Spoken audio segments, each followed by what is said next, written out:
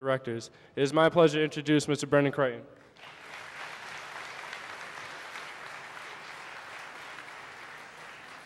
Thank you, Jordan, for that warm introduction. How cool is this? It's an honor to be here today. As Ward 5 Councilor, normally I speak in front of groups of 10, maybe 15 people, and we talk about street lights, we talk about trash, we talk about potholes, and I love talking about potholes as much as the next guy, but this is an upgrade today. It's an honor to be here again. I'd first like to say thank you to Principal Constantino, apparently one of the more handsome people here today, also bald and skinny. Thank you for your kind remarks earlier and for all your support over the years. I really appreciate it. I'd also like to thank all the teachers, faculty, coaches, and staff, many of which were here when I was a student, some of which I went to school with. You've all had such a big impact on my life, and I really appreciate it. Thank you. While today is a day in which we recognize the class of 2012, I would first like to ask any parent, grandparent, sibling, friend or family member to please rise.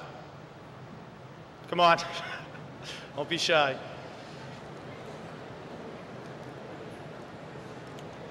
It is because of the dedication and commitment of your loved ones here today that this day is possible. I'd like the class of 2012 to join me in a round of applause to say thanks to your family.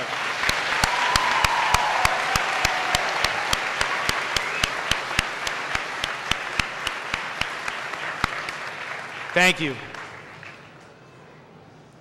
It is with that same spirit that I'd now like to recognize my parents, Kevin and Diane Crighton, who are here today with me. Without your love, support, and guidance over the years, I wouldn't be standing here today, so thank you, Mom and Dad. Now let's get back to the graduating class. Over the years, I've had the opportunity to see all that the class of 2012 has to offer. I've worked with many of you when I was at the Gregg House and you were just kids. I've met many of you during your participation in political campaigns as well as your community service. I've seen you excel in music, theater, and the arts, as well as on the sports field and court. No matter what ceremony brought me back to classical, whether it be to speak to a class or for Memorial Day service, I've always been impressed by the way in which you hold yourselves. I think I speak for the rest of the alumni here when I say it has made me proud to be a classical graduate, as well as proud to be from Lynn. I've been advised to keep this brief today, so with that in mind, I've put together 5 pieces of advice that I would like to give to the class of 2012. Number 5, vote. Thank you. It may seem self-serving for a politician who works for a politician to be asking you to vote, but in all seriousness, your vote is one of the most effective ways for you to impact the things that you care about most. Everything from the pothole on your street to the student loan interest rates is affected by those we elect to office. For a city of 90,000 people, Lynn doesn't do a very good job with this. We don't nearly have the impact that we should. Roughly half of our population is registered to vote, and in the last general election, less than a quarter of those registered actually showed up to the polls. Lynn Classical has done a great job getting people registered to vote and involved in the election process. But as a city, we need to do better. And that's why I look to you, to the class of 2012, to help get more people involved and help Lynn have the impact that it should. So if you registered to vote, get a friend or family member to vote and show up this fall to the polls. If you're not registered, come see me after the ceremony. I have registration forms in my car. I really do. Number 4, read a lot. One of my biggest regrets in high school and college is that I didn't read enough. I just read enough to get by. No matter what your future plans are, going to college, entering the workforce, or joining the military, being well-read and well-informed will only help advance your careers and develop you as a person. Today we have endless amounts of information at our fingertips. Take advantage of it.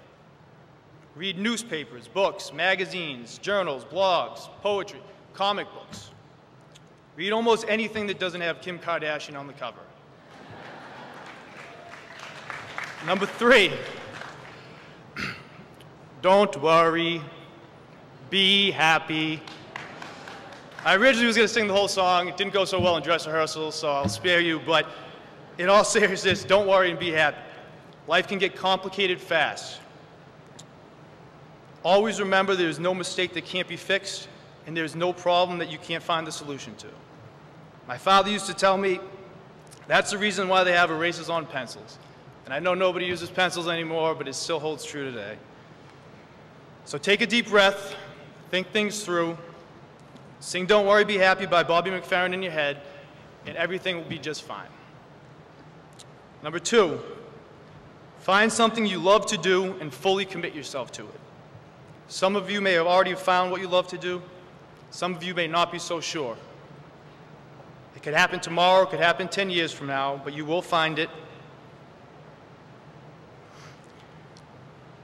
Nothing great comes easily. There will always be bumps in the road and times where you feel like quitting. But don't give up on your dreams, and you just might surprise yourself. Number 1, never forget where you came from. Nobody gets where they are on their own. It takes family, teachers, coaches, and friends. One of the greatest things about the Lynn Classical community is our commitment to giving thanks and to giving back. We recognize those that came before us, those that helped us get here, and we strive to help those that will come after us. Too many people in our generation think that success is defined by making it out of Lynn. If you get out, somehow you've made it. I think that's all wrong. Success isn't when you leave, success is when you come back. And success is when you give back to your friends, family, and community that has given you so much. So never forget where you came from, class of 2012. Thank you. So to the graduates, we expect great things from all of you, but we also expect that you will come back and you will help your community and help the next generation. Congratulations to the friends, family, and the graduates. Thank you very much. This was great. Thanks, guys.